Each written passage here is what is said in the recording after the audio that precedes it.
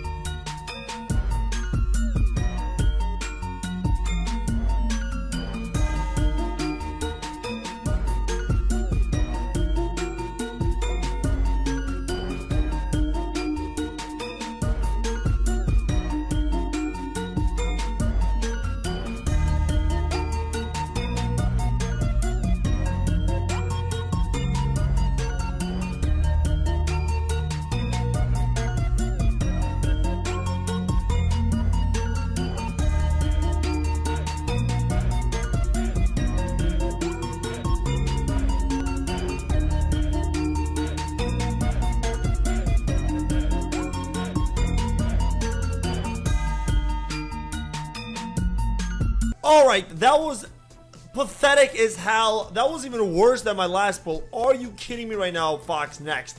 What is happening right now? That is literally incredibly terrible. Like, $100 down the shitter for literally nothing. I cannot believe that bad luck. Again, back-to-back pulls of a featured hero where nothing really good happens. Not only did I not get anything above a 3 red star Namor, but I didn't even pull anything else that was decently worth having. Not even one 4 red star. That was some shitty luck, guys. I'm not gonna lie. Those red star pulls are starting to really turn me off.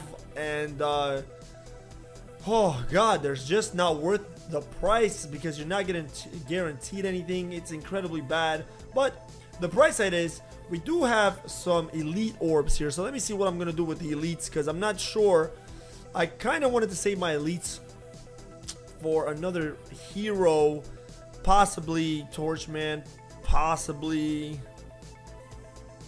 oh god, I got 2 4-star elites here, guys. What do you think? Let's go for it. I'm gonna go for it. I can't wait. Here we go, guys. Wish me luck. Come on, Namor.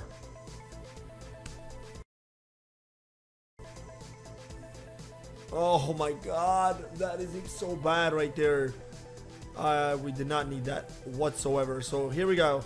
Next one. Namor, please. All right. Thank freaking god. Alright, thank freaking god. Alright, I'll take it. That was worst case scenario right there. At least we got a 4 red star Namor, which is not as bad as 3 red stars. So I'll take that. Even though right now I can't even upgrade him yet because I don't have him at 4 stars. But wow, that was some terrible luck, guys. I can't believe this luck. And that was even worse with my thing. Jeez. Well, let's go ahead and update our hand assassin now. And let's see.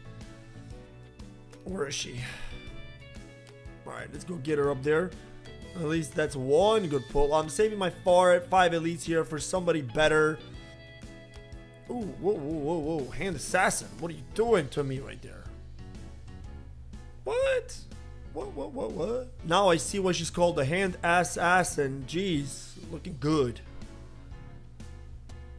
Anyways, let's get back to work. In other news, guys, they just released the requirements for Invisible Woman here, and it's gonna be your Sinister 6. So this is what I'm looking at right now. My Shocker is 6 stars, 6 stars for Vulture, 7 for Green Goblin.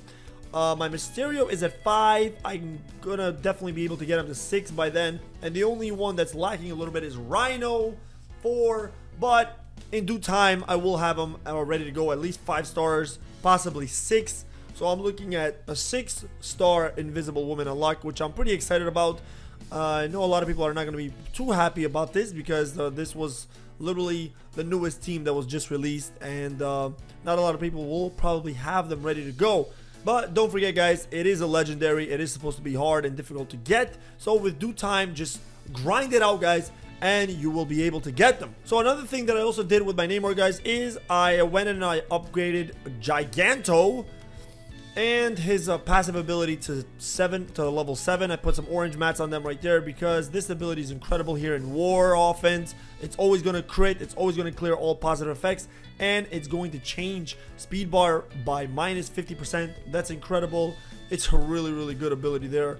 And then I also got his passive ability to level 5 here, because it's just too good. On spawn, apply offense up for 2 turns to all Fantastic Four allies and self on spawn. That is incredible. They're going to start off with offense up, plus they're going to get a ton of, look at that, 20% more damage, and then they will also get a lot more boosts from their other allies as well. So that what makes this team really go in War offense, which I was pretty excited about.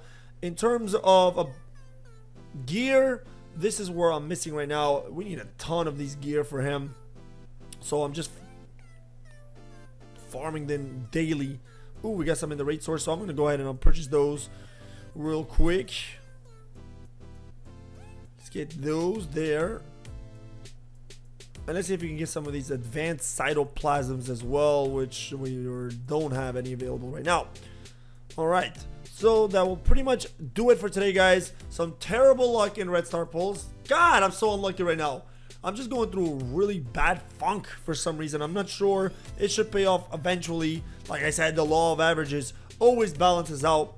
But so far, we're not looking that great with Fantastic Four. I'm hoping the next 3 I get a lot more luck here, because the first 2 have been tremendously bad.